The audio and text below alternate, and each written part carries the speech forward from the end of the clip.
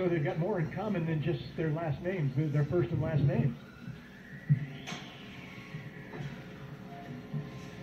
Well, Jaron Ennis and Gary Russell have wasted no time getting after it.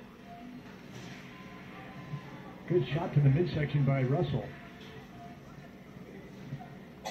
And again, another rarity, a couple left-handers. You see a lot of left-handers in amateur boxing.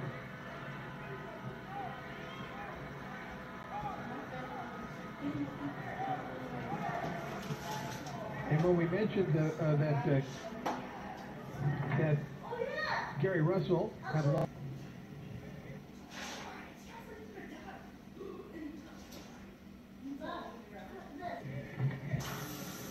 Yeah, that was the opening fight when he lost to Ennis. We mentioned split decision, 2-1 count.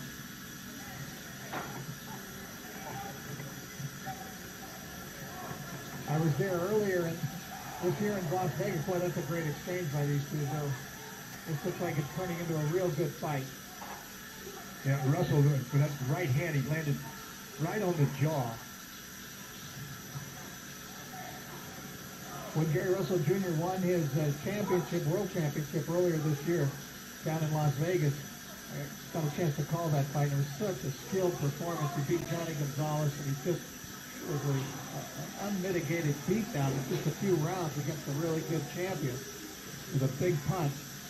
If you have your mouth open, that's an easy way to get a broken jaw.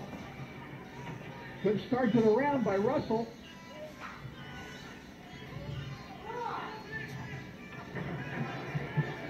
Good right hand by Russell, another one.